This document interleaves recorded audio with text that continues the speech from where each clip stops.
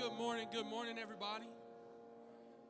Good morning. Welcome to the table. It's lovely to see y'all this morning on this beautiful Sunday of All Saints Day, where we mourn our loved ones today, but we do not mourn like the world. Amen.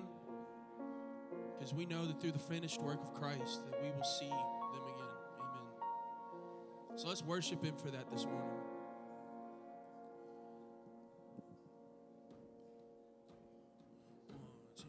I know a place where we can go to lay the troubles down in your soul. I know a place where mercy flows. Take the stains, make you whiter than snow. Like a tide, it is rising up deep inside a current that moves and makes you come alive. Living water that brings the dead to life. Whoa, we're going down to the river, down to the river, down to the river to pray, yeah, yeah. Let's get washed by the water, washed by the water, rise up in amazing grace. Let's go down, down, down to the river. You will leave change. Let's go down, down.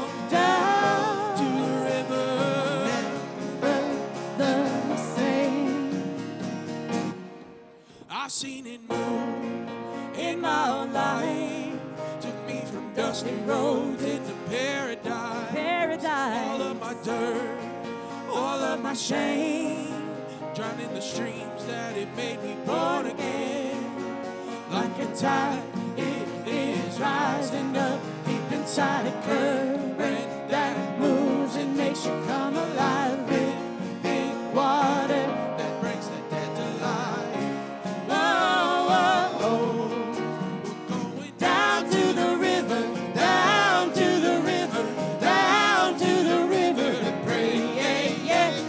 Washed by the water, rise up in amazing grace. Let's go down, down, down to the river. You will leave change. Let's go down, down, down to the river. Never the same. Let's go down, down.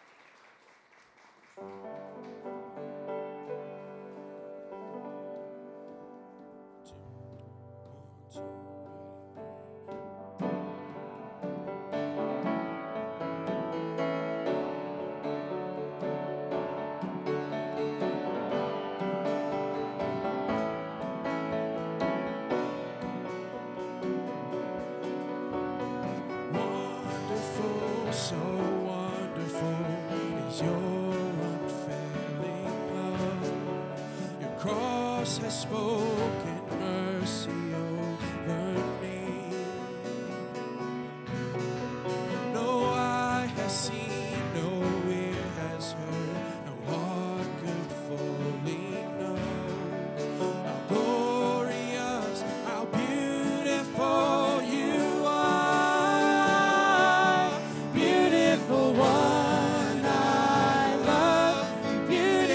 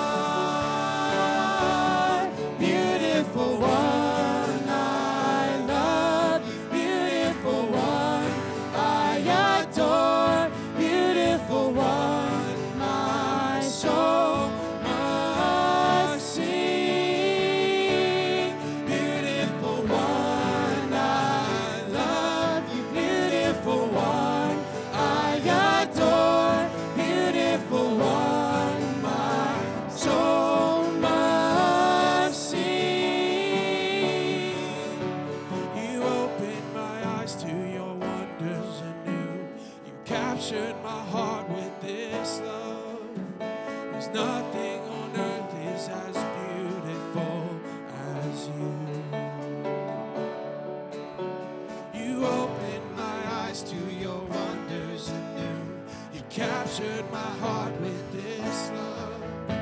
'Cause nothing on earth is as beautiful as you. Beautiful one, I love you. Beautiful one, I adore. Beautiful one, my soul must sing. Beautiful one, I love. Beautiful one, I adore. Beautiful one, my soul must sing. Oh, my soul must sing. Oh, my soul must sing.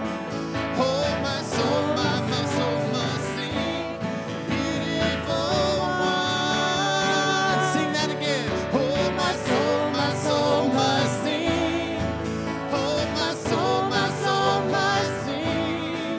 Oh, my soul must sing. Beautiful one.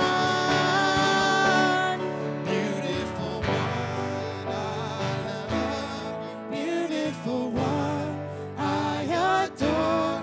Beautiful one, my soul must sing. Beautiful one, I love you. Beautiful one, I adore. Beautiful one, my soul must sing.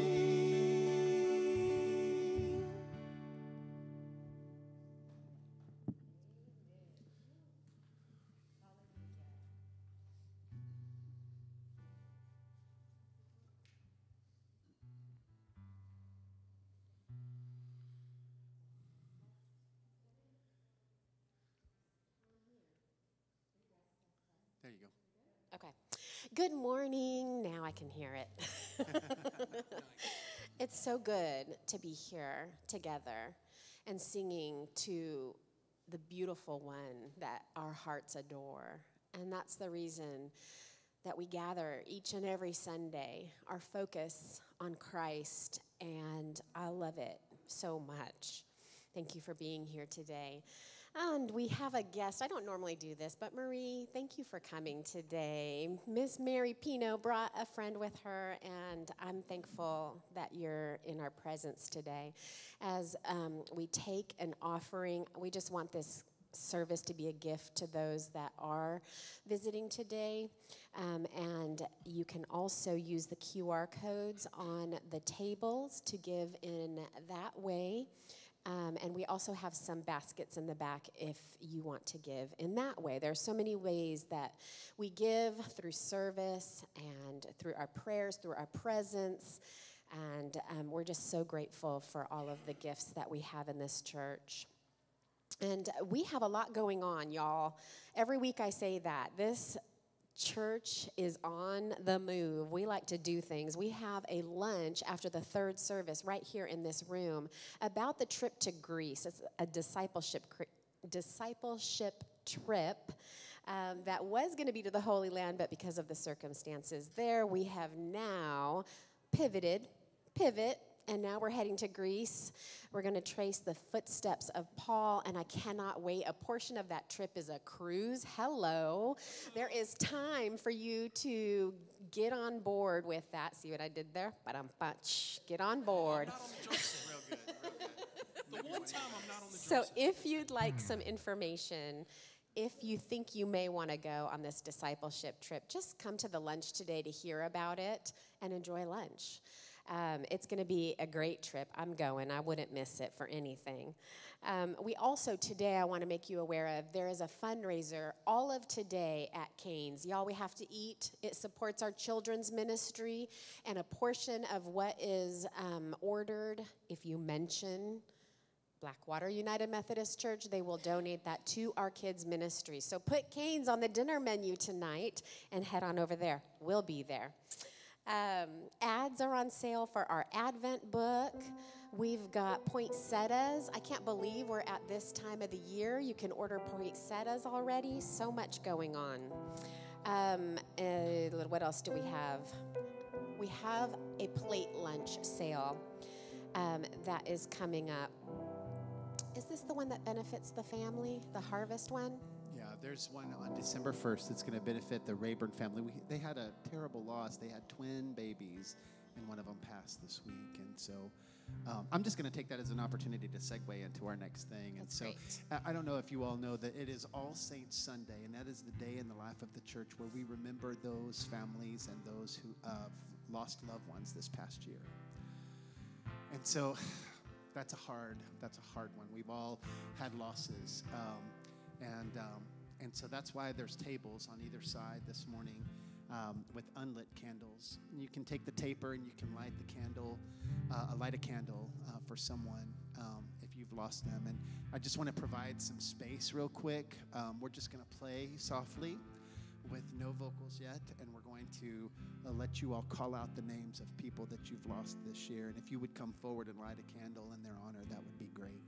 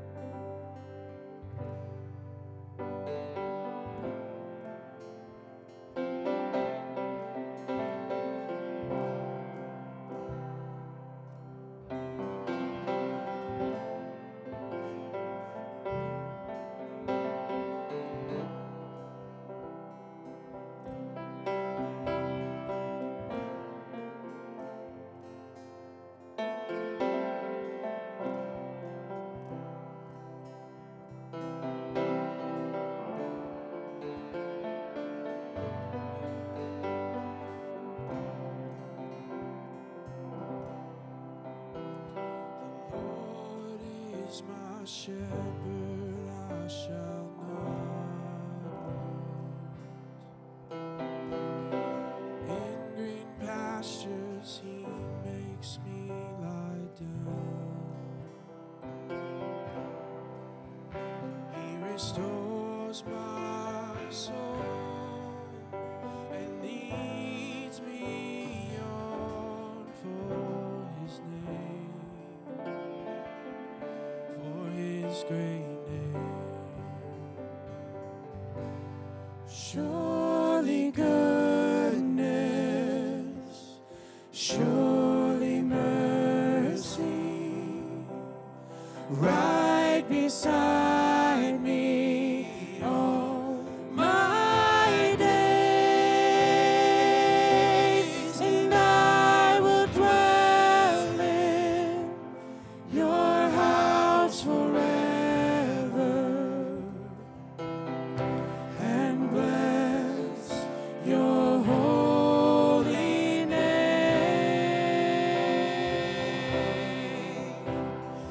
You prepare a table right before me in the presence of my enemies.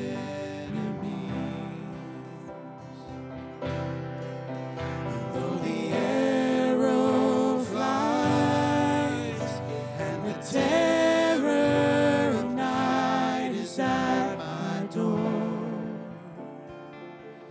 I trust you, Lord. Surely goodness, surely mercy, right beside me all my days,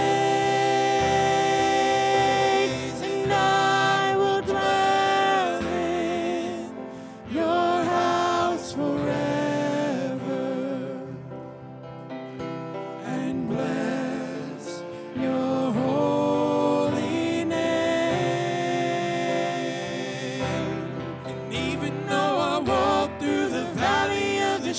shadow of death, I will fear no evil.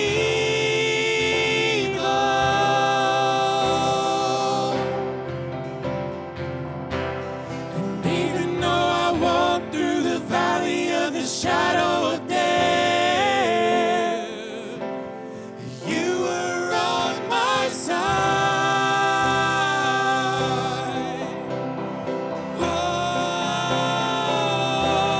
and even though I walk through the valley of the shadow of death, I will fear no evil. Oh, and even though I walk through the valley of the shadow of death, you are on my side.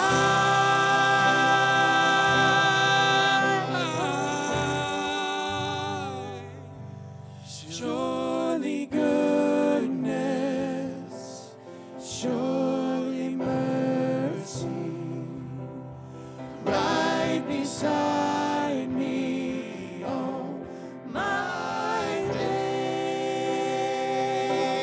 and I will dwell in your house forever and bless your holy name.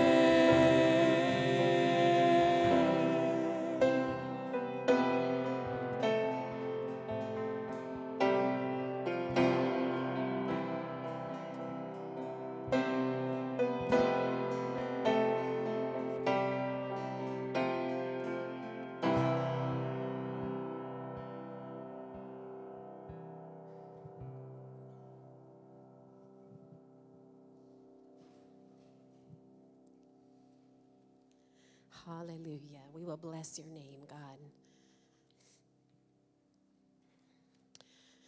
The scripture today is out of 2 Corinthians chapter 3, verses 17 through 18. I invite you to follow along on the screen or in your Bibles. Now the Lord is the Spirit, and where the Spirit of the Lord is, there is freedom. And all of us, with unveiled faces, seeing the glory of the Lord as though reflected in a mirror, are being transformed into the same image, from one degree of glory to another. For this comes from the Lord, the Spirit. This is the word of God for the people of God. So we're starting a new sermon series today, and it's called Saying I Do. And it's about living in covenant.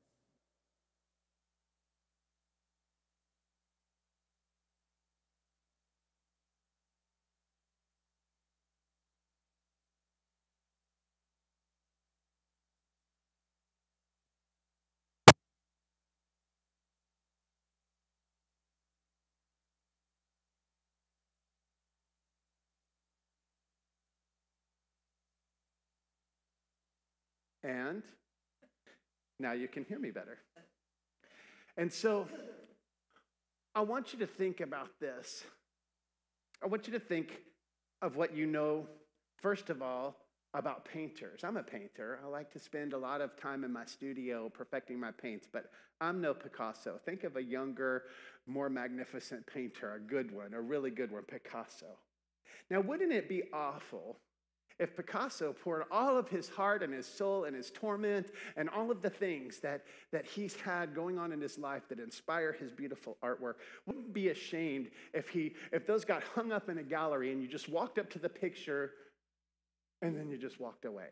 Didn't spend any time appreciating it. Now I want you to think about God's love in those terms. Wouldn't it be ashamed if we didn't look at the masterpiece of God's love and not take it in deeply and appreciate it for what it is? I want to show you a picture. This is a picture of the Seven Sisters Oak in Mandeville. And you know what's beautiful about this tree is like 42 feet around at the base. That's how big this thing is. What's interesting about this tree is it has stood, they think, for at least 5 or 6 centuries. Now, I don't know about you, but anything that survives this planet for 5 or 6 centuries is a big deal, amen? Like, that's pretty impressive. But especially here in Louisiana, where we have storms and all kinds of craziness, tornadoes and hail and all of the things. Think about the things, the soil conditions, the wars, all of the things that this tree has survived in 500 or 600 years. And just as that tree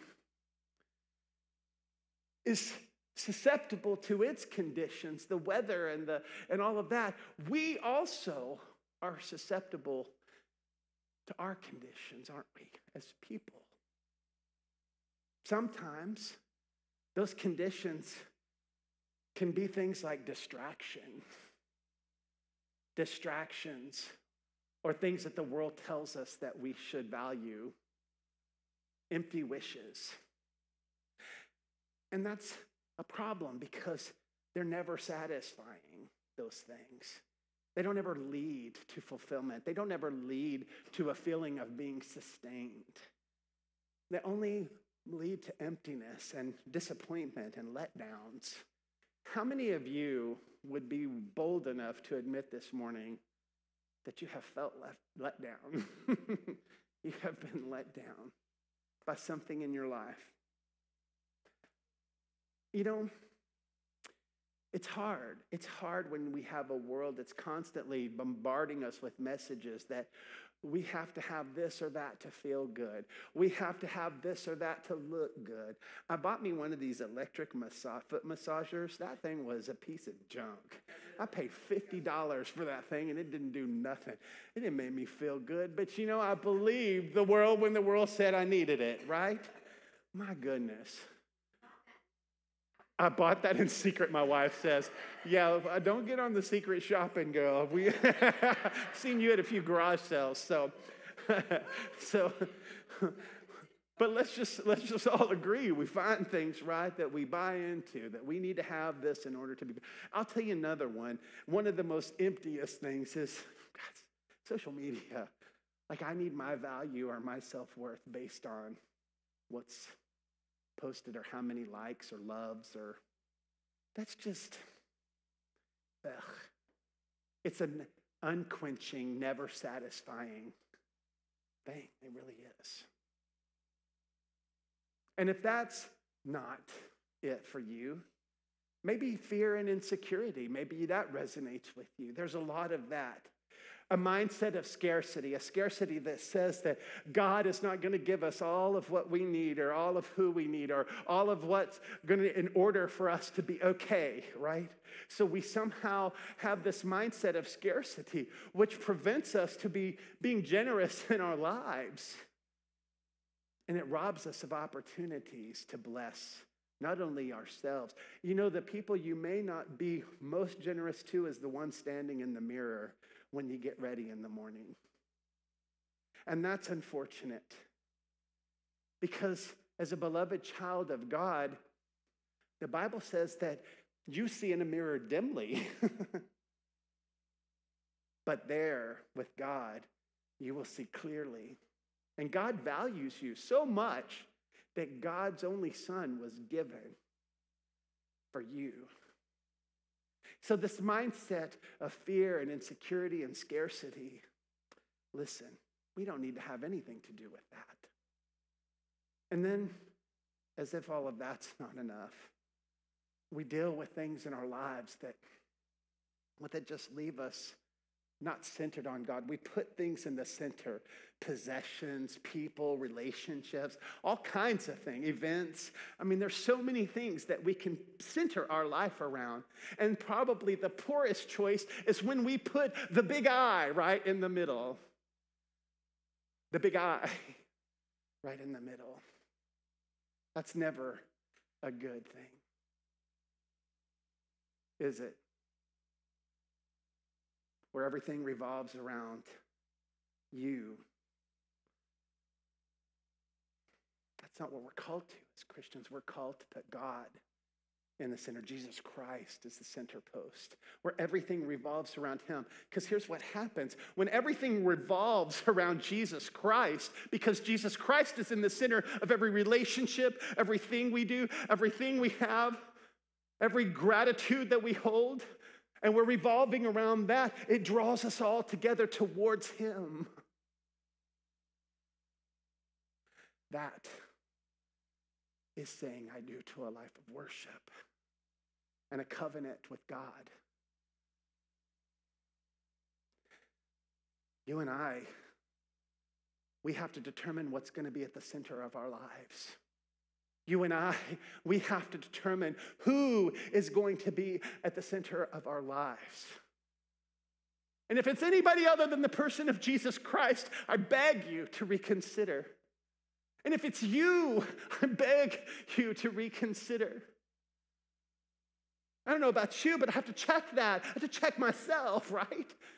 And kind of go, ooh, no, I got to take me out of this and put Jesus Christ in the middle.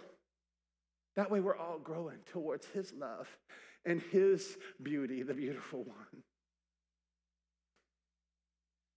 And then I can be overwhelmed with gratitude. Then I can live a season of thanksgiving in my life this November. Because it's authentic. Because I'm truly grateful for who's at the center of my universe, right? We all do that at the same time, and we create something here like nothing else.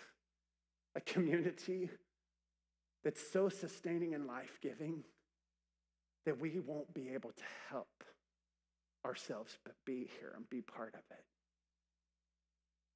That's the vision. That we rally with Jesus Christ. That if we're going to fly a flag around here, we're flying the Jesus Christ flag. And that we're going to sit and revolve around who he is. And that way we get a proper perspective of who we are. When we look in the mirror, we can kind of say, oh God, thank you that I get to reflect any part of your goodness when I fall so short and yet you stand in the gap. That's what saying I do to worship means.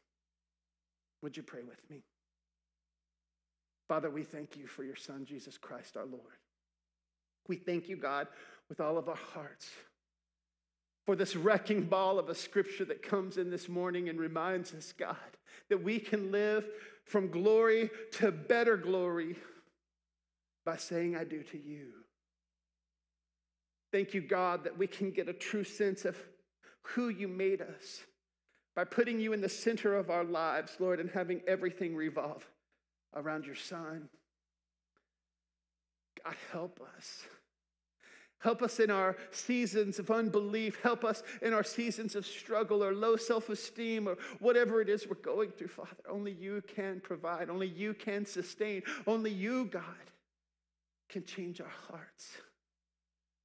Help us live as a transformed people, Father, so that there may be a ripple effect of your Son's perfect love into our church, into our community, and into our world. Help us, O Lord. Help us, God, receive the mercy and grace to the extent you have given it, fully for us. And I pray, God, that we would be changed and that we would be changers. In Christ's name we pray, amen.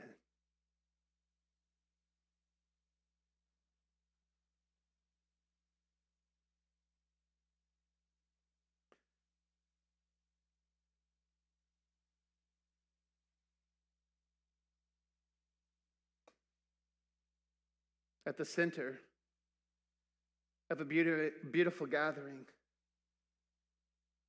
of his friends and betrayers, Jesus Christ took a loaf of bread and gave God thanks and broke it and said, it's my body broken for you. And the next time you eat it, remember, And then in a similar way, he took a cup and he gave God thanks, and he did something so radical and mind-bending that it raised a bunch of eyebrows. And he said, I'm the new covenant. Say I do to me, because this is my blood poured out for you for the forgiveness of your sins and the sins of all. And every time you drink it, you remember me. And so, God, I ask that you would pour out your Holy Spirit on these gifts of bread and juice and make them be for us the body and the blood of Christ, so that we may live one with him, one with each other, one in ministry to the world. And I pray, God, that you would do that until the day we join the church triumphant and sit at the banquet table and feast with the King of Kings for all eternity. I pray that in Christ's name and in the power of your Spirit, O holy, beautiful one. In Jesus' name, amen.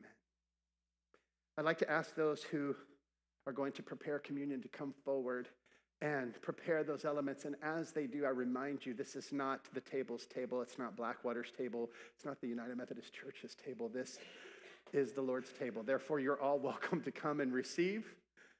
If for some reason your convictions won't allow you to do that, I ask that you respond to the extravagant love that God has shown you and just cross your hands and we'll just say a blessing over you. You'll come forward, you'll receive bread, dip the bread in the juice, and receive both of those elements at the same time, and then sit and remember that the God who was is God still today, giving us everything that we need, and is the God who is coming back.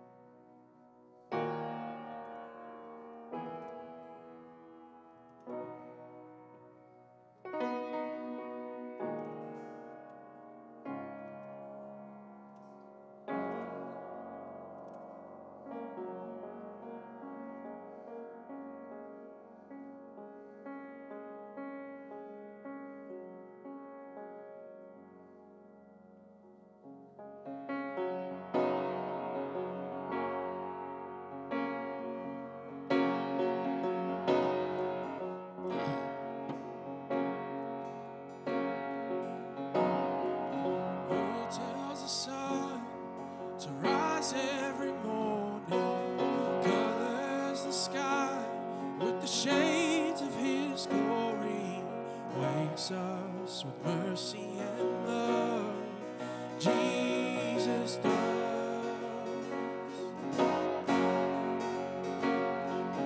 Who holds the orphan and comforts the widow, who cries for injustice, feels every sorrow, carries the pain of his children.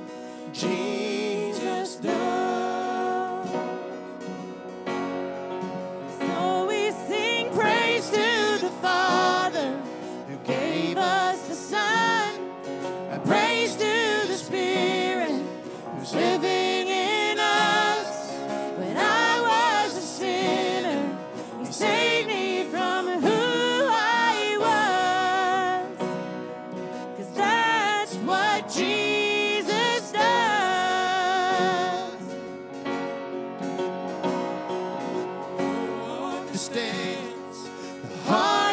the sinner, showers His grace over all our mistakes, washes us clean with His blood. Jesus does. I believe that He does. Who sings the songs of sweet forgiveness? Who stole the keys to hell and the grave? Who has the power to save? Jesus does. Oh, yeah. So we sing praise to the Father who gave us the Son, and praise to the Spirit who's living in us. When I was a sinner, You saved me from who I was, 'cause that's what Jesus does. Oh, what a friend. Oh, what a Savior. He's always been good. He's always been faithful. He came to my rescue when I needed Him most, and He saved my soul. So we sing praise to the Father who gave us the Son, and praise to the Spirit who's living in us. When I was a sinner, He saved me from who I was. So we sing praise to the Father who gave us the Son, and praise to the Spirit who's living in us. When I was a sinner, He saved me from who I was. God, I know, 'cause that's what Jesus does.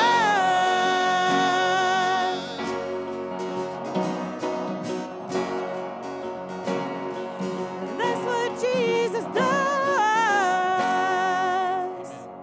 May the Lord bless you and keep you. May the Lord cause His face to shine upon you and be gracious unto you. May the Lord lift His own countenance upon you and bring you peace now and forevermore. Amen. Go with the peace of Christ. Amen.